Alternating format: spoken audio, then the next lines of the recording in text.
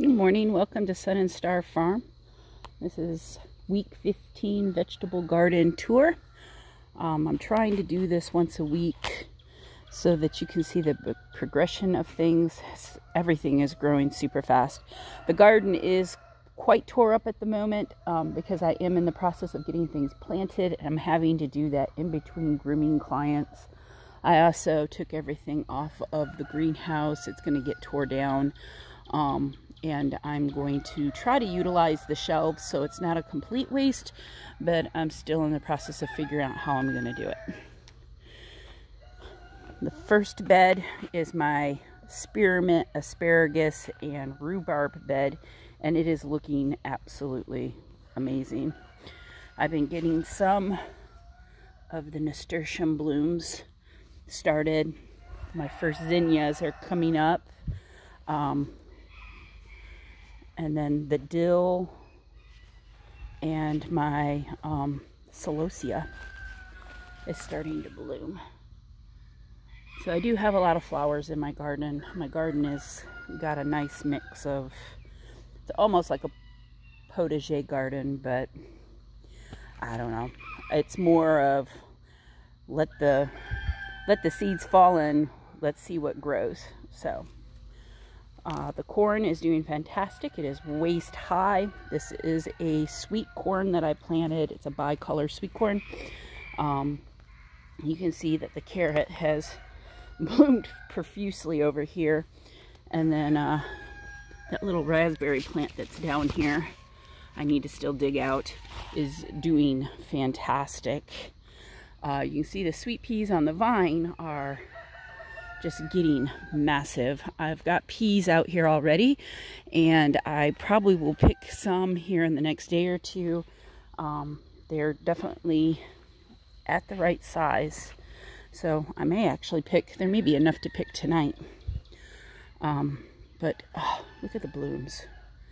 Is that not just exquisite? I love peas. I have a few radishes left, but not very many. One went to seed, so I left it for the flowers. I'll collect the seeds from it. Then I got the, I don't know if you can tell because the sun's coming up from behind, in front of me, but here, my purple peas. And then I also have pink blush. I had a couple that were blushing the other day that I saw. I'm not seeing them right now, but I do have pink blushing peas too. They're a green pod with a light dusting of pink. But oh, is that not beautiful? And these are way taller than I am now. These guys over here are really catching up too. Some of them haven't even started blooming yet. The ones down here have, and I'm getting just some beautiful blooms, purples, fuchsias. I mean, these are just gorgeous. So not only, you know, are they producing something that's beautiful, but they're definitely something that I'm loving having in my garden. This is the first year I've been successful with my peas. I mean, that is just gorgeous. Sorry, don't know what else to call it, but gorgeous. You know, the peas. You can actually take the tendrils and eat the tendrils in salads too. This is a tendril type pea that you can eat the tendrils. But the radish blooms. I know I love flowers. Vegetables are a close second, but the flowers are probably, I grow more stuff because of the flowers. The food is just an extra. And I got some white ones up here. So, I don't know if yep, I got some baby peas over here too. So I'm excited about that. So the peas are doing really good. And these are scarlet runner beans. They're just starting to climb the trellis. They do better once it gets a little bit warmer. And these are the winged beans that I did not plant. These came back up from last year. I didn't get any beans from them, so I'm kind of curious to see if maybe I'll get something this year. And then the Italian, come around, the Italian dandelion is looking magnificent. I planted some marjoram down here. These are 2 of my artichokes that are coming up, and I'm starting to get chamomile flowers. So I'm gonna have to come out and start picking some chamomile. I'll do that in a little bit once it dries. Everything's real dewy right now, and I don't want to pick anything while it's dewy. I have a calla lily coming up in a mound of grass. I need to pull the grass along with the clover. So there's a lot of weeds in this center section, but they're going to be taken care of. My white dandelion is doing beautiful. I need to come and pull seeds from them. I keep taking the seeds and planting them all over my garden. And then this is horseheal. It is a medicinal herb. It is blooming profusely. It's looking beautiful. I need to come out and collect some of the seed heads of this too. I'd like to plant it in my side flower garden. But is that not beautiful? That bright golden yellow little daisy-like flowers. And it has medicinal purposes, so I'm excited. And then the phlox is just ridiculously beautiful. It is going to look so pretty once the bee balm starts blooming. I do have tomato plants, as you can see. I started planting one of my tomato beds. So I've got tomatoes in here. I also have a yellow chamomile, and I have it's lovage, which is a type of celery that's planted there.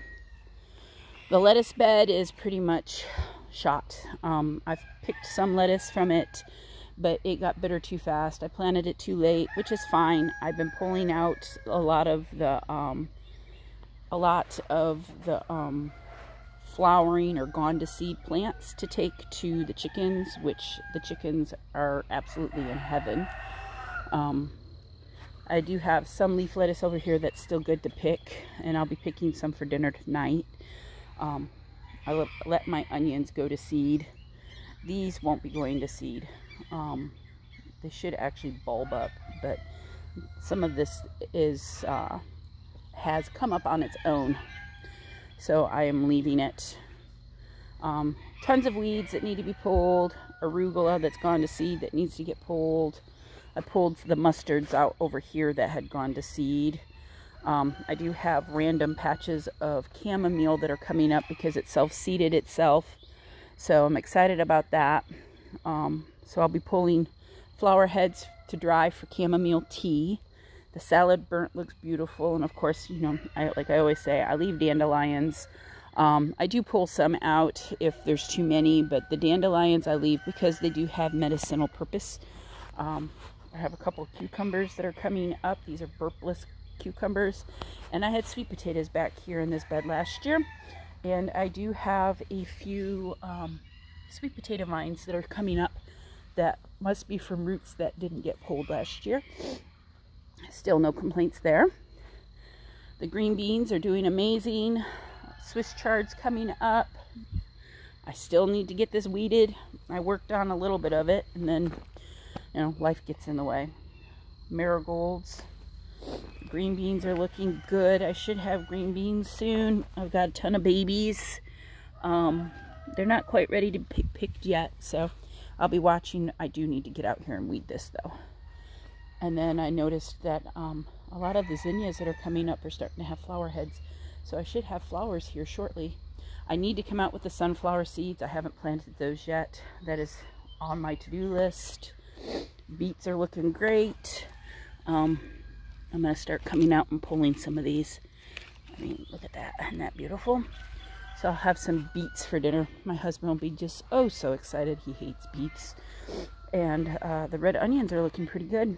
Once again, bed needs to be weeded. On the to-do list. This is going to be kind of a quick tour. I told myself I wasn't going to go over 15 minutes.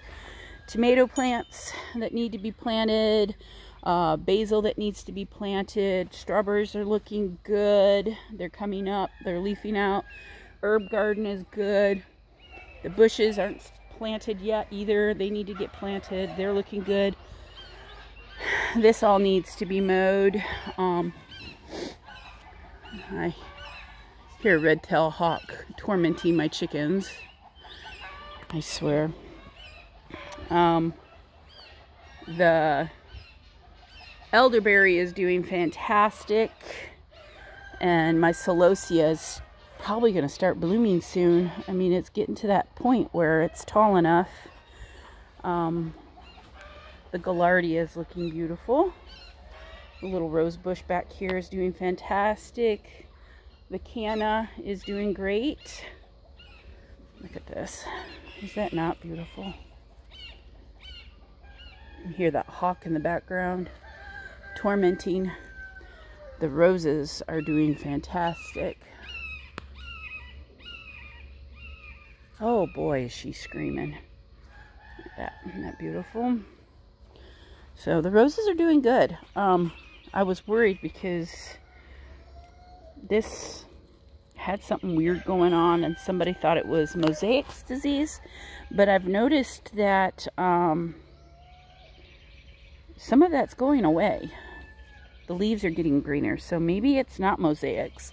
Maybe it was something else. I'm not an expert with rose diseases, but multiple people thought it was mosaics because of the way the leaves were kind of spotted, and it may very well be, but it's definitely not affecting the whole rose plant, which I heard it would affect all of the rose, but so far no. But look at all of the blooms. That is going to be glorious when this blooms. Look at this stalk. I mean, that's just crazy. Oh my goodness, hawk. You're going crazy over there. The canna, the elderberries got tons of babies around the bottom. I'm not complaining. That is one big freaking caterpillar. I ain't touching it because it's one of the fuzzy ones and they sting. I'm gonna have to oh well, I'll take care of that later. I'm not gonna do it while I'm trying to hold a camera. I'll end up getting stung and then I'll be mad. So everything is doing great over here. I even have a baby elephant ear that's coming up. I didn't think it had survived. Oh, another one of those little white caterpillars. Eek. Oh well, that's life. If you can't share with nature, what's the point of growing? At least I know that my plants aren't poisonous. So everything is looking great in the garden, other than it being kind of chaotic because I'm in the process of getting things planted. So yeah, it looks messy. But, you know, that's me. And then my very first sunflower, and I didn't even plant this darn thing. Very first sunflower of the year. Planted itself from bird seed that I was feeding a pigeon that was coming to our house this past winter. And one of the seeds had planted itself. I think that is hilarious. But I left it. It's short, but it's cute. Berries are looking good. Other plants are looking good. Herbs are looking good. So, sorry this is kind of a rushed tour. But I do have to hop off of this. My grooming client will be here in about 10 minutes. And I just wanted to get this video done. It's getting harder and harder to do videos as my grooming business picks up. So I will be doing these quick videos.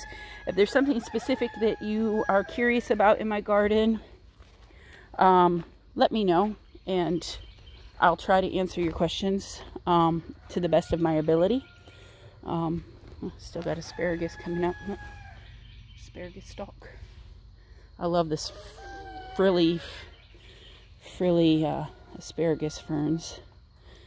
And then, gosh, the spearmint is going crazy. I need to come and snip some of that back. So this bed is going to be beautiful. I love zinnias. I'm so excited. And I'm so excited about the rhubarb. I have a recipe for rhubarb relish that was my grandmother's recipe. And she used it on pork. Oh my gosh, is it to die for. And they used it as a base for a homemade barbecue sauce. That was amazing. So that is definitely, I'm hoping that this survives the summer. and comes back next winter or next spring. And I'll be able to pick some and maybe make a small batch of rhubarb next year. And then the following year, hopefully start being able to make big batches. So fingers are crossed. Next year I'll get to pick my first asparagus too, so I'm excited about that. I'll have to trim back the spearmint, but the asparagus doesn't seem to mind it. It just pushes right up and past it, so I'm excited. So please like and subscribe.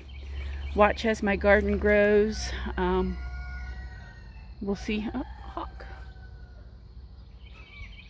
That's a Mississippi kite hawk. That wasn't a red tail. Those ones don't bother my chickens. It's the red-tailed hawk. But my garden is definitely looking glorious. All right, you guys have a wonderful day. Thanks so much for watching. Bye.